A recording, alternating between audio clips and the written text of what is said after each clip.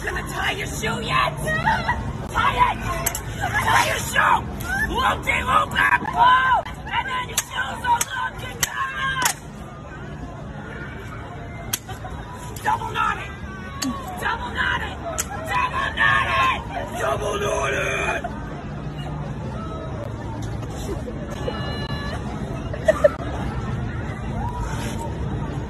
You see how soft that is? You see how nice that is? Tying your shoes, double knotting, so now let's not get it come off. Isn't that just grand? How can they make it with me from? You get off the ground!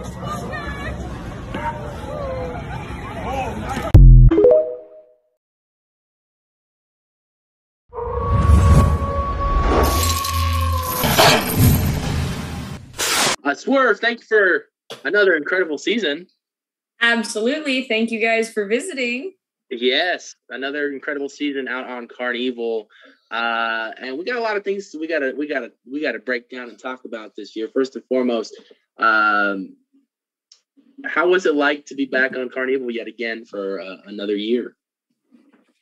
I mean, as always, I am a sucker for Carnival.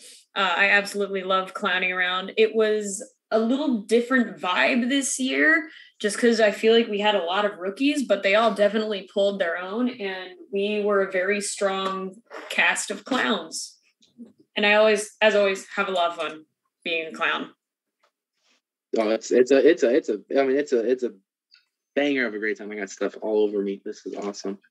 That's what she said. That is what she said. Michael Scott. No, it was a good year though, because it was one of those years where for us it just felt like just normal to be back again, and the energy levels this year were just unreal. I think I can speak for both me and Sammy when we say that this was probably one of the best years we've had of Haunt in just a long time. Period. Yeah, I agree. This year was definitely hype. Oh yeah, I mean, how was that to contribute to that? I mean, you already bring a lot of energy to the table as it is, but to have to contribute to that and to be a part of that, how awesome of an experience was that this year to help bring that chaos back to life to Carnival? Oh man, it was absolutely amazing. I will live and die a clown.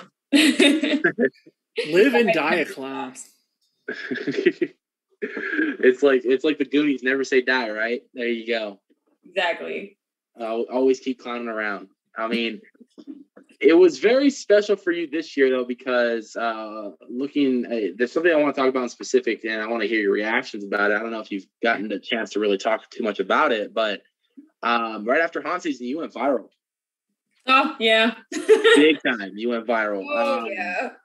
you told a guest to tie their shoes in your voice, and you were switching voices and whatnot, and had a hilarious interaction with this guest. And the next thing you know, I'm seeing it all over Instagram. I'm seeing it all over meme pages. I'm seeing it everywhere. You went viral literally overnight. Like, what was that? What's that been like for you this month? Like, how's that been? Like, people like constantly I'm hearing or quoting it, rewatching that whole thing. Even some people have gone as far to redo the video. Like, what's that like for you? It's kind of a surreal thing because, like, last year I went somewhat viral only on TikTok for the You Bring Treats video, because I think that hit like 8.5 million views, but this one fucking blew that one out of the water. I have people LAD Bible, like Unilad, reached out to me personally and asked if they could take the video and like credit me the rights, and I was like, yeah, go for it. So I signed it off to them, and then they blasted it all over the internet, and people all over have been sending it to me. People that I haven't talked to for years are like, oh my God, like I went to high school with this chick. And it's like, oh, damn. Yeah, like I'm still consistently getting tagged in it even now after Haunt's been over for like a good almost month. Pretty much, yeah. Absolutely insane. Yeah, it's been 23 days if I count my days correctly. And I can't count. So But yeah, that is completely wild. And the fact that I feel like it keeps growing traction, at least from what I've seen, because like it went big, and then like I still hear people continuing to talk about it, which is completely wild to me. That the life of a viral video. Yeah, actually, this past weekend at Anime Pasadena, I was just walking around, in my Quetzalcoatl cosplay, and then out of the corner of like earshot, we hear these people go like, "Oh, have you heard about that one clown Bobbins about like the shoe tying thing?" And I was like, "Fucking way!" And we all just like looked at each other like, "Oh my god!" Like, wow. It was like you turn around and be like, "Boom, I'm right there." Yeah. It's like, boom, I'm right here. And then you just made someone's day right there. Yeah. And then a couple days ago, like I went to Walmart with Andrew, and then some person messaged me on Instagram. They're like, "Hey, were you at this Walmart like 30 minutes ago?" And I was like, yeah, I was." And they're like, "Oh my God, I saw you." It's like, oh shit. Like, oh, it's come to that. Where That's so weird. Spotted and recognized. It's kind now of now you got the celebrity status. You can't go anywhere. You need bodyguards 24/7. I just want to go outside. Yeah, you can't even go anywhere anymore. Now you're so viral now on the internet. It's just like you're gonna be stopped like every 10 minutes now. You're that dick. Oh God, make it stop. It's gonna every time I think of someone like being recognized in person, I think about, I don't know if either of you have seen Shrek. I think it's the fourth one, Forever After or whatever. Mm-hmm. When he's like, "Daddy, tell him to do the roar." Do the roar. Do the roar. So if I ever had something go viral, and like someone came up to me and it was like, or like up to you and was like, "Tell her about tying her shoes," I would be like, so like, please don't. Please stop. Yeah, please. I cannot. I saw that clip, and mind you, it's a funny clip. It is. It's really funny. Thank you. It's hilarious. I don't know what's like. So tell us the lead up to that. Like, what was going through your headset going through that? Because I don't know. Have you talked much about it since it's gotten released into the world? Nope.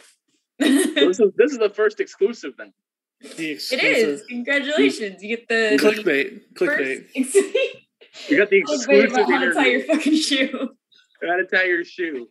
No, talk to me about I know how you guys are on the Carnival streets. You guys, you guys beat off each other's energies. You guys kind of make it roll and try to entertain not only guests yourselves, but your coworkers and whatnot. Like, what was the process leading up to like doing that? I mean, and then not knowing whether or not it was going to go viral or not. I mean, I was just doing my thing, and like the video, it's actually a 2-part video. So the video that's before that, the one that went viral, is I took that girl's shoe and did like the shoe phone thing. Right. Yeah. And then I just, threw it back at her and then scooted away. And then 10 minutes later, I come back up and she's still sitting on the freaking ground. And that's where that video starts, of me telling her how to tie her shoe and not leaving until she double knots the dang shoe. And then the whole Hatsune Miku would be proud thing is she was wearing a Hatsune Miku shirt. And like out of context, like that's just wacky. Like why would Hatsune Miku be proud that you double knotted your shoes? Just why not? You just saw the character, you're like, screw it, why not? Exactly. In the moment, it made sense. But out of the moment, it doesn't make a damn lick of sense. But people love it. It worked. I mean, I just saw someone I follow on Instagram was actually just at the park recently and just recreated the entire thing. Oh, wow. And it had me just laughing because, like, you look at it and you're just seeing how much this is spread and whatnot. And like, that was the one thing about doing this interview that I was the most curious about was like, is she like, I wonder how she feels about it. I don't know. I haven't seen her really talk about it. So like, it'd be a fun opportunity to pick her brain about it, how she's taking it and how she thinks about it. I mean, this is something that has put a lot of eyes on the haunt community in a both comedic and fun way. And it was a blast to see that video of how viral it got, see across what pages it went through. And I was like, dude, I know this chick.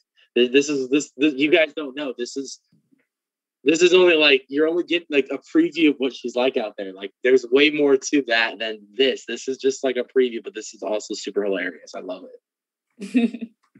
That was the greatest trailer setup of my life. I mean, if I were to see that, I'd be like, oh, I'm not scared from it. Like 100%. Another thing that I find funny is I believe from our previous interviews is you do run in a trio with Oingo and Booster. How did the allure of that begin to where it's gotten now? Well, the three of us, we're just best friends, the three of us. We all vibe together and bounce off of each other's energy so well, and we scare so efficiently as a trio. It just kind of became a thing where we would refer to each other as siblings. And it'd be funny because Oingo and I would clock in around the same time. So we would be able to do buffet while Booster clocked in a lot later. So at buffet, we would like allude to like, oh yeah, Booster, our brother, we keep him in a cage. You're like, you what? Oh yeah. And then like to escape from tables at buffet, if we had literally had nothing else to talk about, we would talk about Booster and be like, oh yeah, we locked him in the cage, and be like, you locked the cage, right? Like, I thought you locked the cage. It was your turn to lock the cage. And just looking at each other, yelling out, Booster, and then running away from the table. Oh man. I mean, that was the funniest thing because, like, we know Booster, we know Oingo, two good friends of ours and whatnot, and to hear the stories between, we've had all three of you now on the show, and hear the stories of behind, what went down at Chicken, at a buffet and all your experiences, even from other monsters who had talked about working with you guys. I mean, it was nothing but positive things, and they said that you guys brought like a whole nother energy to that place. That was always just a fun vibe to I mean, Virus told some highly great things about you guys that he liked and stuff, and it was just fun to hear. It's fun to hear that from other people from you guys, and then to hear your guys' POVs from it. So much fun. I mean, it sounds like you guys had a great time this season working inside the buffet, and the buffet is always one of my favorite things to check out, and especially when you have characters and monsters just yelling things at you. You're just like a kid in a candy shop. You just can't contain yourself. It's fun. Absolutely. I feel like at buffet, it gives you a chance to like give the guests that experience of like, yes, we are actual people, but we are here to scare the ever living hell out of you. Yeah. And like, Oingo and I, we would like grab stuff off the table, like trash or forks or like empty plates, and like start stacking them on people's heads. Because like, at buffet, like you can get like more personal with the people. Like I held some person's hand and like paraded them around the entire buffet saying that they were my trophy wife. Like it was amazing. They were totally for it. They had a great time. That's hilarious. But yeah, buffet is a hell of a lot of fun. I absolutely love running with Booster and Oingo. We kind of just got the name Three Stooges out on Carnival. Like we didn't give it to ourselves. Other people referred to us as the Three Stooges, which is awesome because they're such an iconic trio. Oh yeah. 100%. I mean, and then taking that energy that you guys did in the buffet and then running with it in the streets, what was the transition of that for you guys? Like to take one energy and then just do a whole nother energy out there. Like how was that transition from you guys from buffet to streets? Buffet to streets, it'd be funny because we would tell people who were like absolutely terrified of us, like right. And on the verge of tears, we'd be like, oh, like this is only like level 2. Out there, we're a level 10. Like, if you can't handle us here, you're going to die out there. Like, allow me to write your eulogy and dig your grave for you. Oh, man. I mean, just Tanya. Yeah, because I remember Virus was telling us about this guy who, like, accidentally slipped up and said that he was scared of clowns, and then he sent you guys just in their general direction, and the guy just took off running from buffet. And oh, my gosh. That guy, like, it was him and his boyfriend, I believe, that were sitting at the table, and Virus walked in first, yelled, oh, guess what I have for you? And then Oingo and I pop out right behind him on either side, and he screamed at the top of his lungs, and cowered into his chair, tried to get underneath the table. Like, and we were torturing the heck out of this guy until he literally ran out of the Spurs restaurant.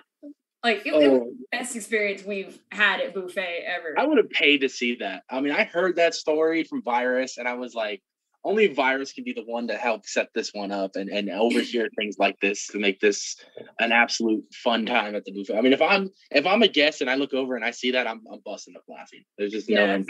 I might be choking on food. Because, damn, I mean, you three already are a funny trio too. I mean, I know how Oingo is. I know exactly how a Booster is. I've seen you. I've had the pleasure of watching you out there.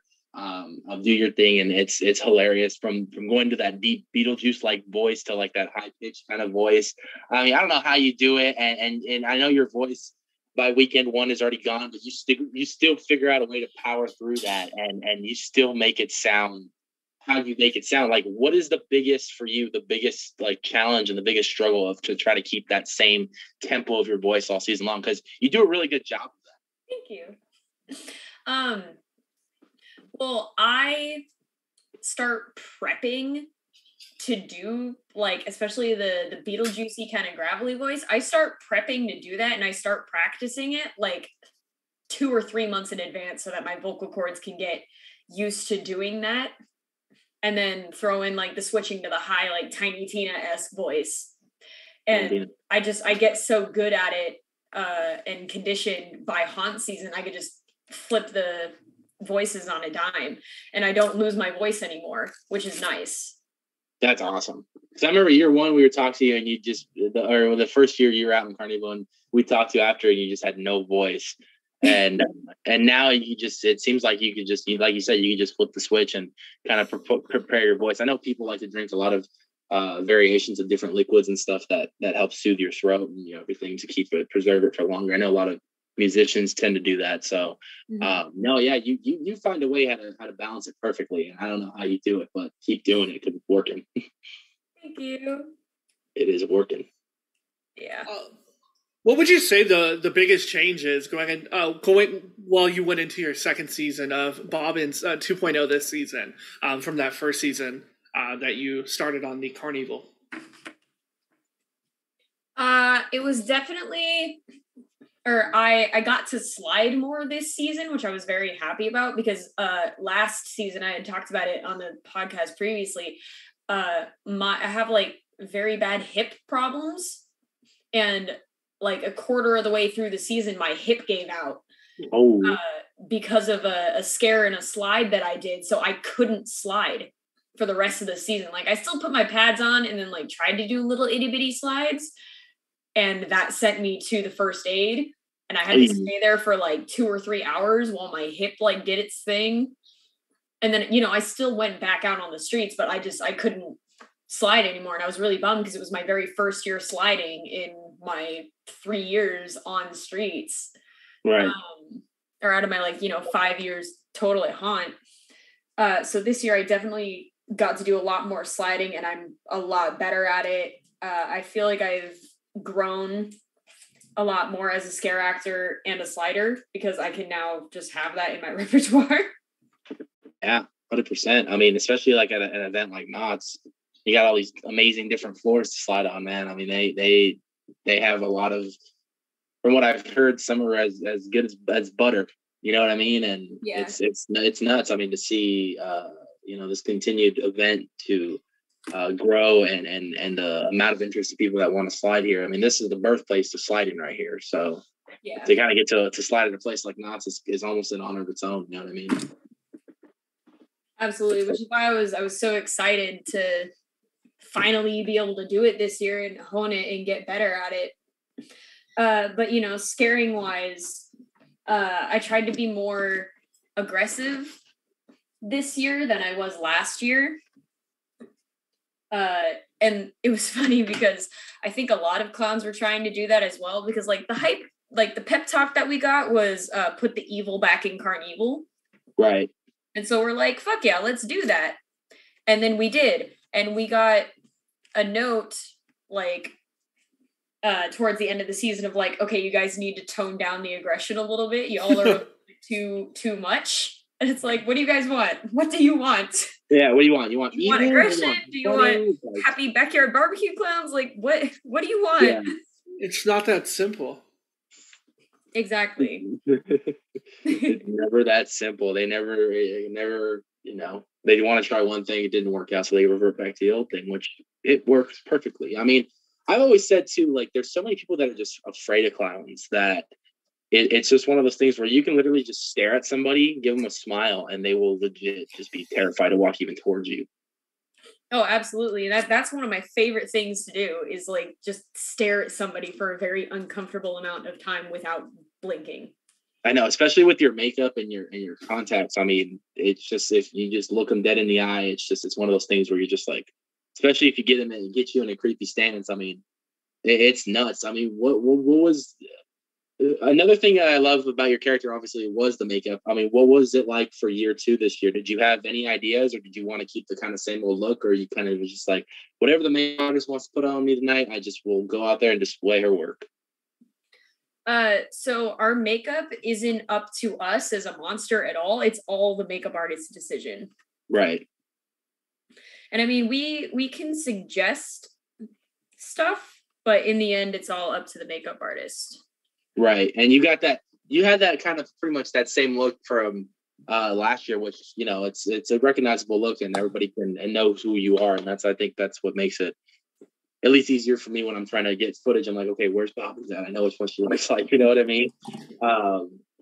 But I mean, I absolutely love the team over there behind some of the makeup too, because like you guys, every single night, whether it's different styles, one weekend they feel like trying this, one weekend they try that. No matter what, the makeup team there always kills it. I mean, you guys must absolutely love sometimes, or even afterwards when you guys see it, and all of a sudden done that opening night, you're just kind of blown away by yourself with the way it looks, right? I mean, that thing, it takes a little bit of time, but when it's done, it looks good. Yeah, absolutely. A lot of the makeup artists put in a lot of work to make us look absolutely amazing. And, they only have like maybe maximum 20 minutes to make these looks possible. Yeah. Which is like crazy if you look at some of the other makeup looks that are around the entire park. Like some of the things in Ghost Town are like, that must have taken forever, but it only takes like maximum 20 minutes. Yeah. 100%. 100%. Yeah. Now, looking forward into your future as far as your haunt career goes, with a lot of exciting things happening at Mountains next year, the biggest obviously being the 50th anniversary and stuff. Is there anywhere, I know that you've been at a few different places in the past, and you've left some great characters there, some memorable ones at that too. Is there anywhere else that you would like to have a little experience in, or try to go hang out and play with at night for a season, like Goring 20s, the new zone coming, which we don't know what it is, but or go back to like Ghost Town again, or Forsaken Lake? Is there anywhere else, or have you found like a nice little home for now in Carnival? I think that Carnival will be my forever home, but I think definitely for the 50th, I want to stay in Carnival if they will have me, not up to me.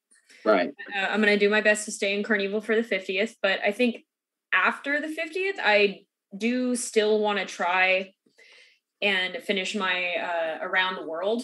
And, the only places that I really have left are CS and Goring 20s. Right.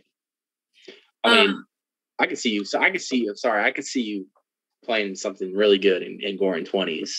Like, easily. I think that would fit you perfect too. Yeah. It's all a matter of what calls me when and where. I think, because I know that a lot of monsters and veterans are leaving after the 50th, which kind of sucks. Like all of the older vets. Right. I'm going to miss them, but that means that there's going to be a lot of open spots after the 50th, like everywhere. Yeah, definitely be a good time to see what your options are too. Got to say though, I do love the current Carnival incarnation right now. This is one of my favorites. It's been a joy to look at. It's been it's been a fun time to just watch you do your thing out there. I mean, we've seen some iconic stuff. I've seen you do some iconic stuff. I mean, the world's seen you do some iconic stuff as of late, and so you have that representation of Knott's too. That's really cool, because like Knott's for me is like, in my opinion, the greatest font to ever be built and done. I mean, it's the OG. It's the one that started it all, and it's got a soft spot for me and Sammy, big time, for sure. So to be part of that legacy, that must be, for you, that must be huge too, especially going into the 50th. This is going to be a big year for a lot of people, for the event alone, and to hopefully be a part of that and to be part of its legacy. I mean, big round of applause to you for starters, but I mean, that must be awesome. I mean, and just to be as a guest to kind of witness all this is mind blowing. But I can only imagine what it's like leaving your mark there, and adding to the legacy that is Knott's Scary Farm. Yeah, it's absolutely amazing. And like, you know, after the 50th, I do think I am going to leave Carnival. But I'm not going to say where I want to go. We got secrets. We got a whole like 2 years before that even goes. So keeping my secrets. She got her MCU plan ready to go. She's in phase 3 currently. Wait till phase 4. Yep. It's gonna be a banger. Certified banger. But to be a part of like the legacy that is Knott's Scary Farm is honestly so awesome. And I'm very glad that I found the haunt and have grown and become such a big part of it. Both just like personally, I fucking love it. And I've made friendships and relationships that are going to last forever, out of all the scare monsters that are there with me. Yeah.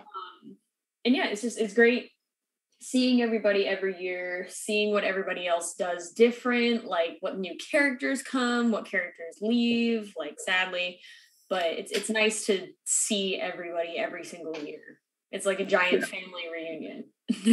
Oh yeah, 100%. And it even goes for us too, because it's like we'll see a lot of people that will show up to the park that we haven't seen in like since the last convention or something, or the last thing we did that season, that year. And to show up at the parks and then see everyone that we know, it's like, yeah, it's like a big family or high school reunion, however you want to put it. And it's just a good time. It's vibes and it's positivity and just an all around fun time. I mean, I look forward to it every single year. I know it's going to be stressful, but I put that all aside because I know this is the 2 months of the year that I get to actually enjoy what I really like to enjoy. So I mean, that's why I love coming back every single year to keep filming and doing all these things. And I know that's why you guys keep coming back every year, because you guys love doing it and you guys love going out there and being with your friends and whatnot, and scaring for a couple of weeks, and then hang it back up and then wait till the next year and pick up right where we left off. You know what I mean? It's an all-out journey and what's going to be the next chapter of that said life. You know what I mean? So it's a lot of fun. I have a blast every single year. Yeah, absolutely. Same here. Yeah, it's been a great season. This is your second time on the podcast, huh? Second time. Yep, second time. And how's the cosplaying world going? That's another thing I always like to check up in with you, because I know you're really big in the cosplay world as well. You actually were just at an event this past weekend. How was that, and how's it been going since season has ended now? It's been going good. I'm actually working on a cosplay as we speak. Look at that multitasking. I love it. Yeah. As for the convention this past weekend, it was Anime Pasadena, and it was me, my older sibling Jask, and then my boyfriend Andrew Running Bear that all went. And it was kind of a special convention for my older sibling and I, because our cousin Chaz of the Side Project podcast was hosting the Death Note panel. Oh, nice. And we haven't seen our cousin in like 15 years. So it was it was wild being able to see him and watch him do his thing. And then we actually, we texted him afterwards, and he came out, brought us backstage, and then did an interview for his podcast, like right there in one of the green rooms. That's cool. which was amazing. Yeah, that's really cool. Well, good for you. I'm glad you're still having a lot of fun doing that and getting the experiences that you got to get. I mean, that's awesome. I actually did. I think you did post a photo on your Instagram of that the other day of you getting interviewed backstage. I thought that was really, really cool. Yeah, it was super cool. That's awesome. And then my older sibling and I got to debut 2 new cosplays that we've both been working on for this convention, both from the anime/video game Fate Grand Order. Okay. We were both Knights of the Round Table. I was Mordred and they were Tristan. Nice. Yeah, nice. It was funny because, we're terrible at time management, the 2 of us. So morning of like Sunday morning, we woke up at like 6 a.m. and we're still working on finishing both of our cosplays. Right. And then got to the convention by like 1 o'clock because we had so much stuff to finish that we didn't get through. But in all, it all turned out absolutely amazing. And I'm very happy with everything that turned out. Oh man, I mean, it looked like they were. I mean, you do, for those who don't know, and if you guys haven't been following the page, it was Peppered Up Cosplays, right? Yes.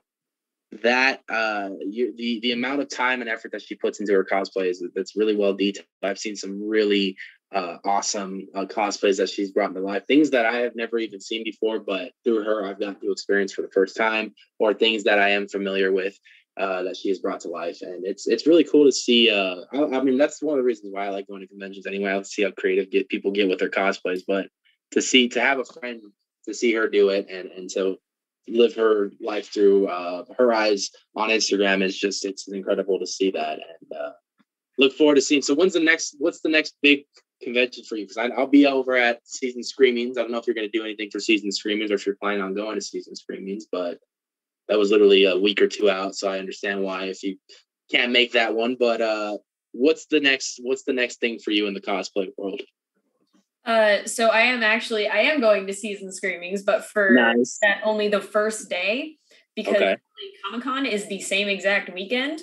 Oh, Andrew and I are going to Season Screamings and LA Comic-Con, and we're making new costumes for both of these things. a new costume for every single day?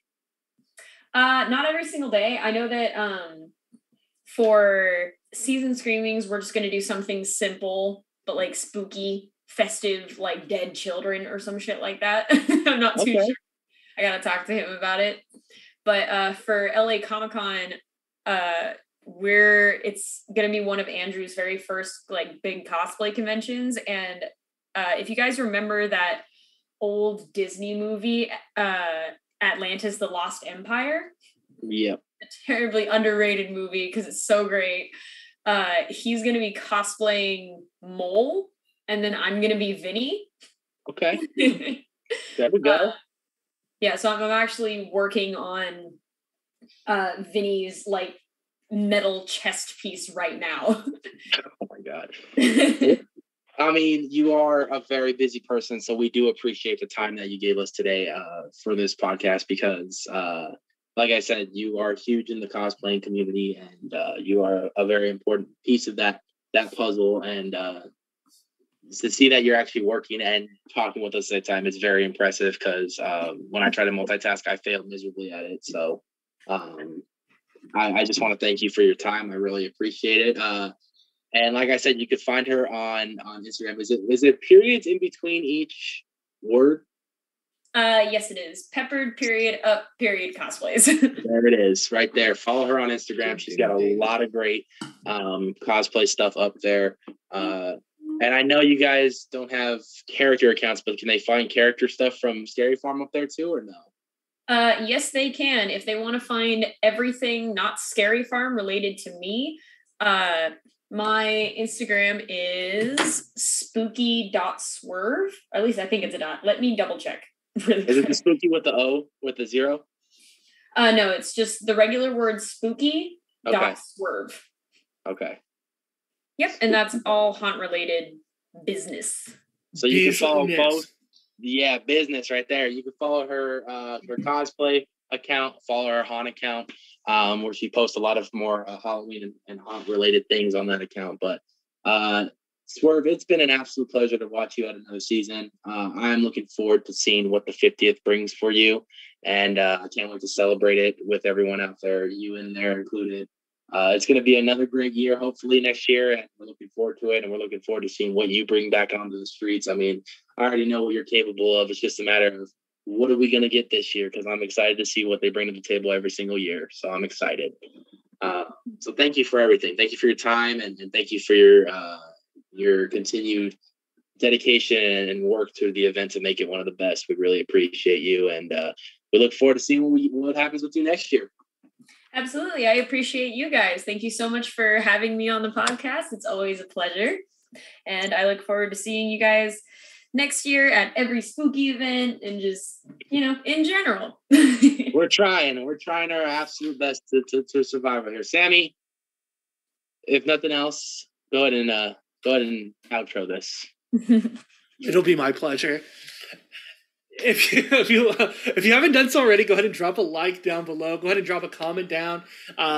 If you saw Swerve out there or her character Bobbins and she got you, just leave some positive feedback down in that comment section. Go ahead and hit that subscribe button. And in addition, hit that bell notification because I know that we got a couple more bangers left in our Scareactor Appreciation Month. We are coming towards the end. It's been long, it's been fun, and it's been really fun. So go ahead and hit that bell notification. We might have a couple more videos to end the year, but then we'll be taking a little hiatus, and then we'll be back strong as ever come the new year. In addition, you guys can go check us out on Twitter at Nights of Horror and on Instagram at The Nights of Horror. And last but certainly not least, check us out on TikTok at The Nights of Horror. And we hope you all have a great rest of your year. Peace. Happy belated Thanksgiving, and we'll see you guys next week. Bye, guys.